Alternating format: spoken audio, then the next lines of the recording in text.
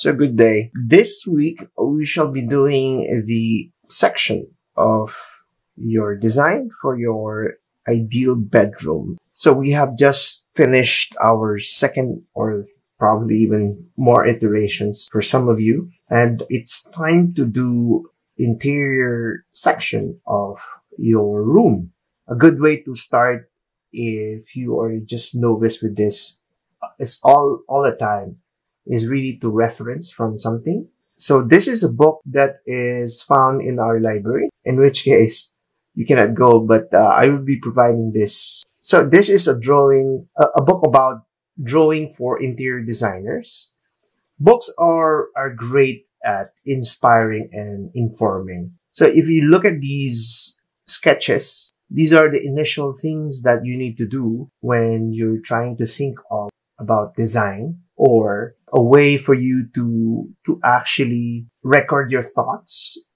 So when you sketch something, it's mainly thinking about it and then even reacting to it. By reacting, meaning when you start jotting down your ideas or sketching out your ideas, and then you look at it and you reflect on it, it forms this loop of thinking about the design and what you want to put, and you start thinking about what's the best thing. So here in this book, you could find certain things like exercises and materials that you would need.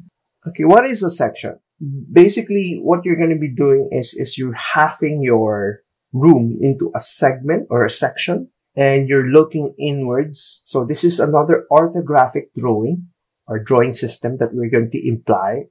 So what is it that is important when you do sections, when you present sections, is that you are showing the z-axis of your design. So when you present your plans, it's mainly for the purpose of the axis X and Y. So the floor plan is shown, the layout. But when you're dealing with sections, it's mainly to illustrate the Z and relating it also, of course, the what's inside or what design was a visual presentation of the design itself when you're presenting this to someone. So here is an example of a fleshed out or rendered section. So it's rendered in watercolor. It's pretty nice. But what it talks about here also in this book, that is you illustrate details of even the furniture to present the intentions, of course. So the furniture is based on the layout that you have already accomplished. And of course, the furniture is connected to the activities that you have already determined in the first part of your design process. So of course, the layout of your bedroom is such. And you could probably even enhance this with this reference. It starts out with the floor plan if you're trying to illustrate the layout, or you're trying to start out with the design. So this is basically showing you what the floor plan is. So in this example here, it's showing you the layout of a bathroom. So this is a segment of a floor plan of the space, with even showing the staircase, and this is probably going up. So this is multi-story type of building. And this example is showing you more detailed, a bigger scale of a bathroom. All the fixtures and furniture that you see here is exact or reference from the real thing. Now, nothing beats illustrating something that is more realistic when you're trying to draft something or you want to illustrate something. So if you're going to be doing, just stuff that are not proportioned or not scaled, it becomes a very useless drawing.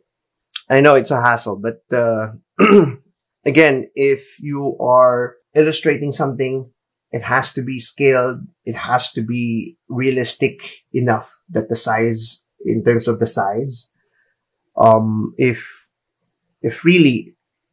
you don't practice this, and you always fall into this bad habit of just sketching something that without reference or an idea of the exact dimensions of something, then it really is a waste of time. So you can find a lot of references here for the details, like even showing up all the tiny things, accessories that you could even place, like books or flower vase. But of course, this needs to be corresponding to the layout plan that you've already established. So we cannot go on and try to say make up stuff that are not in the layout. So you can see a lot of examples here. And of course, the book goes on to the oblique types of drawings or the parallel or types of drawing here. So this is going to be taught to you later on in our Form 3 when we do perspectives or three-dimensional drawings. So we go on to what I have so far now. If I try to take this into another layer. So this is what I have so far. So I didn't do the drafted version of this. I could probably show you how I would section this. One thing a lot of students would try to avoid doing is really avoiding the toilet and bath, because they don't want to do the details of many things. How do you tackle this? Okay, so how do you do the details if you don't know how to do them? Is really, again, it goes back to really researching and taking a look at references, looking at pictures, looking at magazines, looking at standards. There's not really a whole lot for you to be excusing yourself from not doing a better job at doing the right proportion drawings of the furniture or the inside. So what I'm thinking here is really, first we need to establish where do you want to section. So I'll be asking for 2 sections that you need to do for this week. A section would be a cutout of a segment of the space that you are illustrating. So in this case, I want to illustrate, okay, so I'm illustrating here so this is more of like a center line type, a short dash and long line type of lines. So I'm not, you can do it all the way here if you want to, and then I shall put letters onto these. So this is section through AA. So what the arrow means would be, it's showing that the direction of the view later on when you're going to create that section. So this is the direction that a person is looking towards, right? Now the other section would be, the longer one would be through this window. Probably I'd like to show more of the workspace because I wanted to show the shelves here. So therefore, I'm going to be showing it from here. And then I put an arrow like that. So this is going to be B, and then going through probably here and through the TV. That would be B. So this is going to be section through BB. The other one is section through AA, A-A. So normally that's in architectural drawings, that's how we name things, like designate something. So sometimes the project is really large and vast, and the section lines here are not always continuous. If you notice that I did not continue the lines in the B and B, but rather I just shifted it a bit because I wanted to show where through the TV. Okay.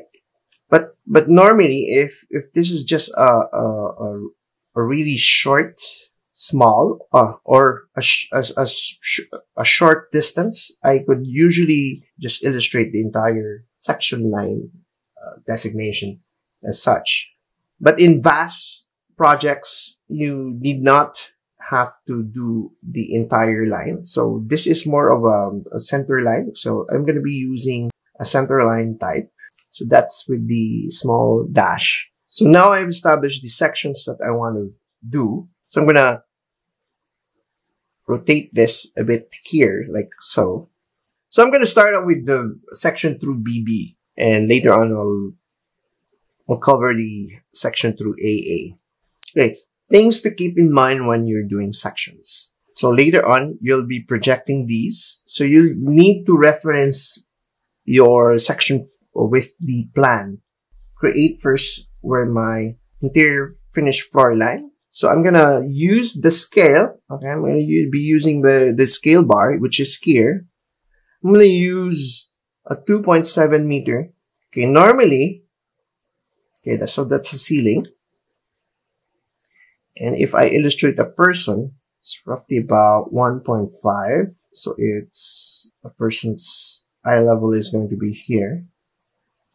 So normally an interior bedroom ceiling height is normally roughly about 2.7 meters. It really depends on also what the intention of the spaces are. Ceiling heights differ from different spaces. How do you determine the ceiling heights of spaces? For example, the more public a space is, there needs to be a higher ceiling. The more private or intimate a space is, the lower the ceiling. So normally it's 2.7 meters for houses, but then for intimate spaces like bedrooms, it could go as low as 2.4 meters. So 2.4 meters, you can vary this, okay?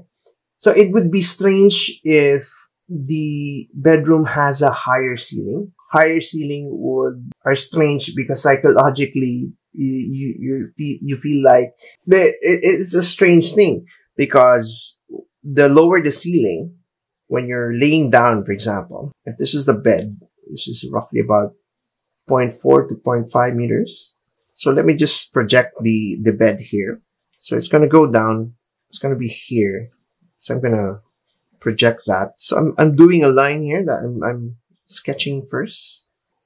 So this is the bed. So that will be the pillow. This would be the bed sheets, and it would be raised up, and it would have feet roughly here. So this is a 2.7. This could go lower as 2.4. So that would be a difference of 0.3. This is somewhere here. Now, if you're laying down, this is more intimate and more safe-like feeling. If it's a 2.4 than something that is 2.7 meters. So imagine if it's going more than 3 meters. It'd be strange because it's kind of scary. That's all I could describe it, because if you take a look at children, they would rather be somehow having this cave-like environment when they want to sleep, because they feel safer. Same way as here. This would a big difference in terms of the feeling of safety when you're asleep, or the comfortable feeling. So you could probably lower this and by 2.4 if you want to. The bathroom, it could be the same thing.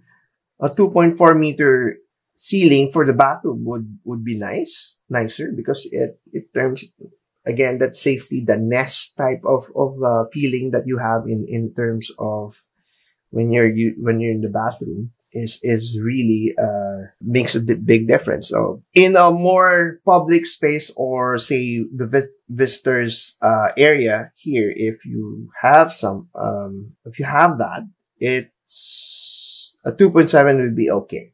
A workspace, 2.7 would be okay. So here I could probably lower this, and I could have like a light cove. Here you could illustrate your intentions for, say, where this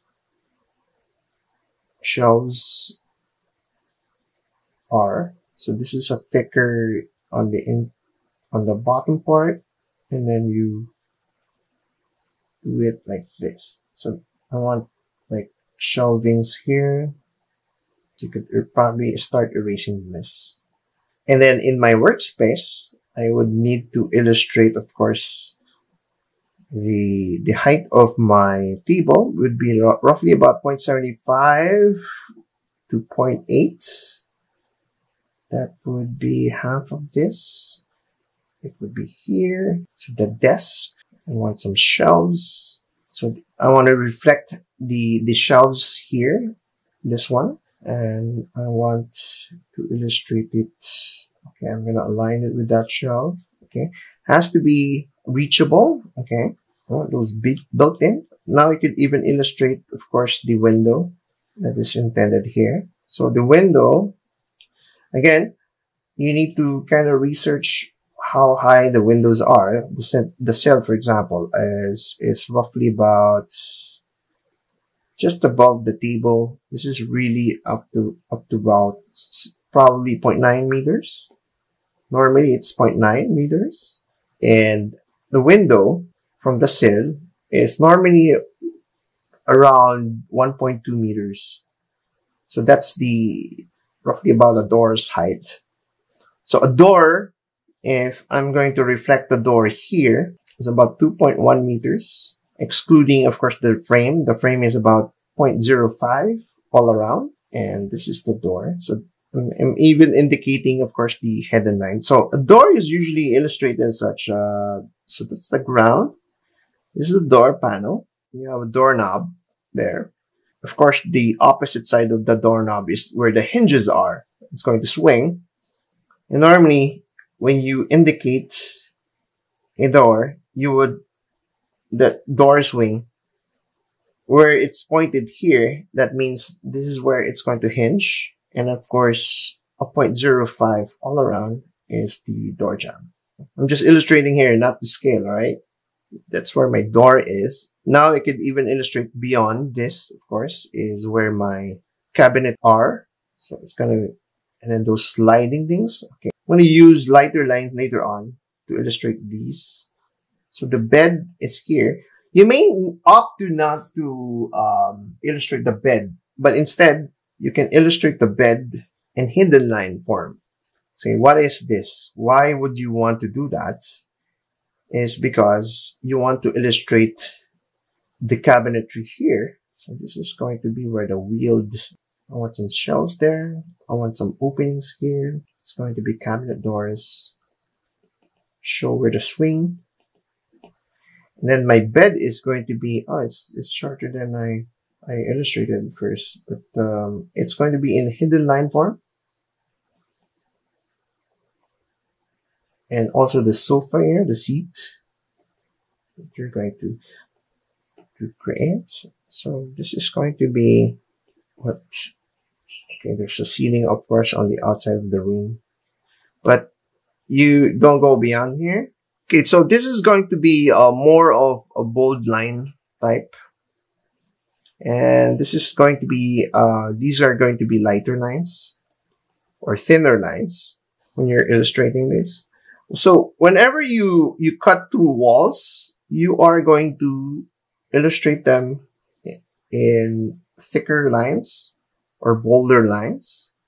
So if this is cutting through the wall, the flooring should be like this.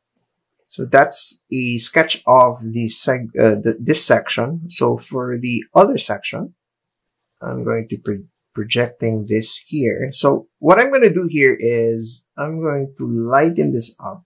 Okay, normally these things are done with tracing paper or translucent paper or things like hopia paper, but later on I'll show you how this methodology is when you're just using normal paper. Of course, establish the ground line. Make sure that this is roughly about 2.7 meters. So refer to your scale. 2. Okay, so I'm lowering the ceiling of my bathroom. So this is going to be the wall. And that's, and this is going to be my workspace.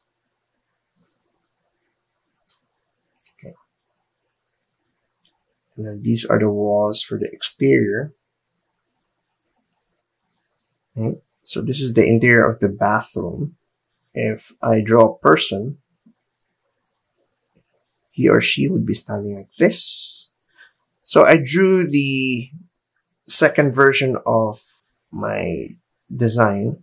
Of course, again, this is the NGL on the outside, NGL. So this is the bathroom. Let's say I'm going for this one. So it's going to be this is the water closets. Eventually, you will get used to drawing these things in freehand and in scale. Of course, measured is always key. And then where would the bathtub be? Okay, so the bathtub is going to be here. I'm going to project this down. It's going to show this like so. So I'm cutting through this. And then, of course, you could show the windows already where the windows are located. Normally, the upper part of the window is roughly about 2.1 meters. And here, it's a shorter upper window because you don't want anyone from the outside seeing you. I want a wider type of window. So I could have these 3 windows. And then they hinge on. So of course, they would have frame of roughly about 2 inches or 0.05 meters. So these are the windows. I want them to be lower. Right above this. Normally, this is roughly about 1.8. So therefore, this is 0.4 meters.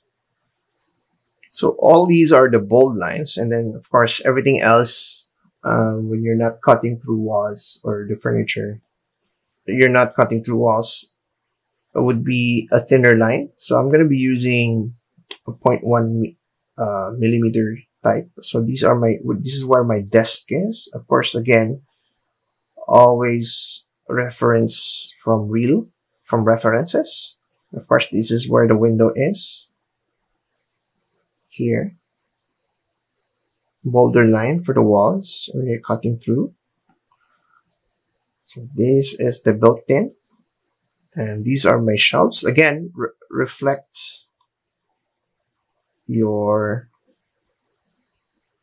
from what you've already done. And then, of course, put accessories like flowers, books, and the like. You can place in the windows here. It's going to be there. 0.9 meters. We probably have 3 bays here. So this is how I start out my ideas on what before drafting. It's always good to sketch in scale or in proportion what you have. So when you sketch, you don't get scared. When you make a mistake, it doesn't matter. You're not perfecting it, but then you are sketching in scale. So you have a layout of this is section through A-A. So normally that is what you are going to call it, scale 1 to 50. And then you could, of course, label this section EH. Okay, so I'm going to erase that through B-B. Scale 1 to 50. Now that's how I tackled creating these sections. So that would be that. Now let's move on to showcasing how to do this in drafting.